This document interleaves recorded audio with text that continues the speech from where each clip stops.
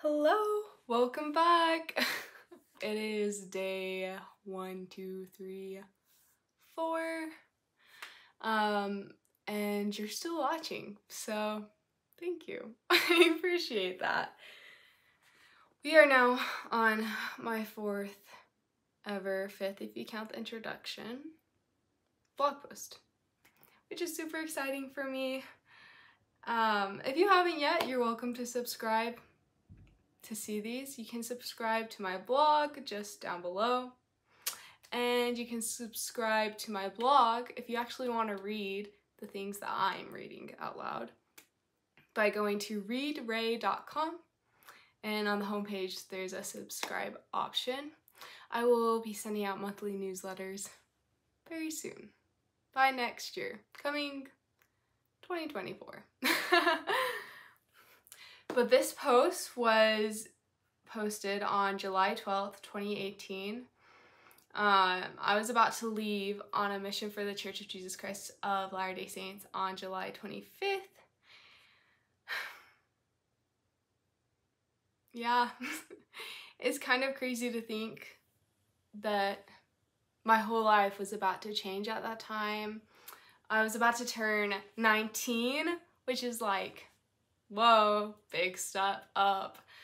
And then, yeah, being on a mission, I wouldn't be connected to my family as much. I'd be in Canada, and just all my time would be dedicated to like studying about God, teaching others about God and Jesus Christ, serving others, helping out.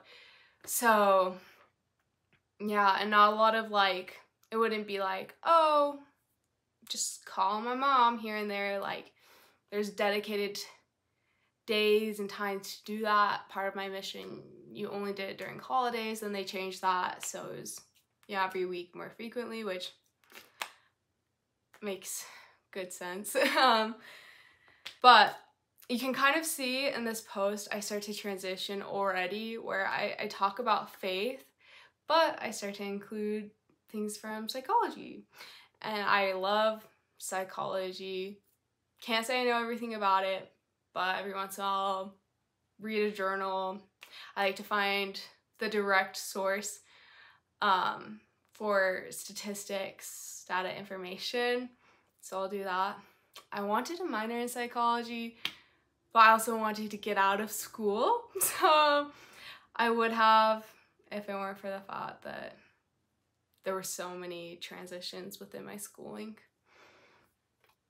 That said, let's jump into it. July 12th, 2018, blog title, Object Permanence. Okay, I feel like I have to adjust my screen there. I don't know. I don't know why I'm so nervous right now. Okay. Object permanence is a term in psychology that describes the knowledge that an object exists even when it is not in sight. As infants, humans do not have object permanence. For example, a baby plays with a pencil, or say this box. I could take this box, hide it behind my back, and the infant would not protest. Since the object has no visibility to the child, it is as though it disappeared. Maybe even as though it never existed. Of course, there comes an age when children will protest this action. Give me the box.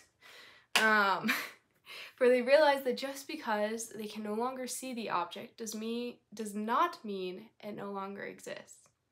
They develop object permanence. To adults, especially those who do not understand the process of developmental growth, the infants may seem rather naive, silly even. But it is a process every human goes through, a stage everyone experiences. This is the temporal aspect of it. We all also experience a lack of object permanence spiritually. Rather than happening in our early human years, it tends to be later in life. It has been referenced to as the need to see in order to believe. For some, it is a justification or explanation as to their lack of belief in God. They cannot see him, so why should he exist?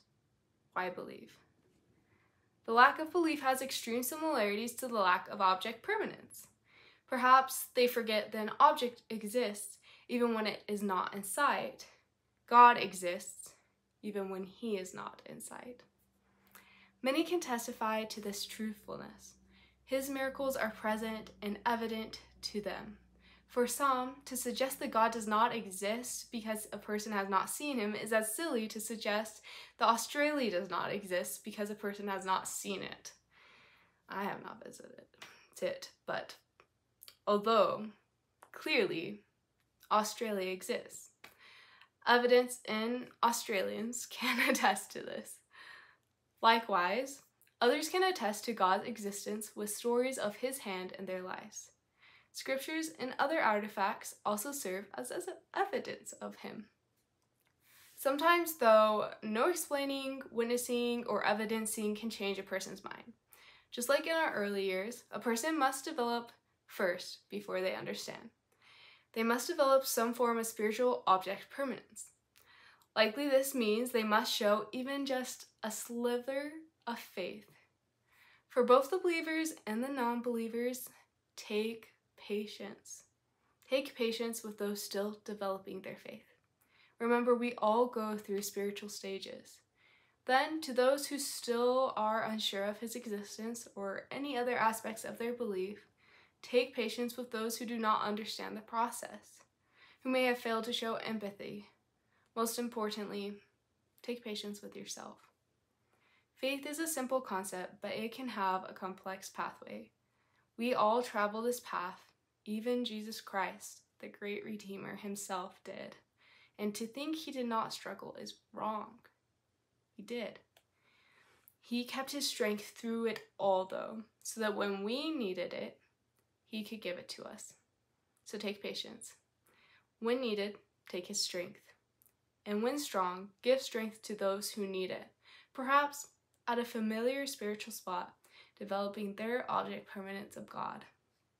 We may not see him face to face, but we can just as surely know he is there when we turn our hearts and minds to God and for even a moment of time, choose to believe. Wow. I always say wow afterward. I think it's because it's been so long since I've read these. I just don't know everything I touch. And I think back about in the past and I'm like, did I really know I was writing, or was were things just messy and all over the place? But you can see some messages in there, and yeah, I feel like obviously these things matter to me, so reading about them years later, it speaks to me. I would encourage anyone to write down things that matter to them and look back and read about it. You might have some laughs, but also you'll have some things that help reinvigorate you, because I'm starting to feel that right now. I hope you guys like that. Thank you for sticking with this. Again, feel free to subscribe, or if you just want to check in whenever you feel like it, go ahead. I also have an Instagram you can keep up with, and I hope you all have a good day.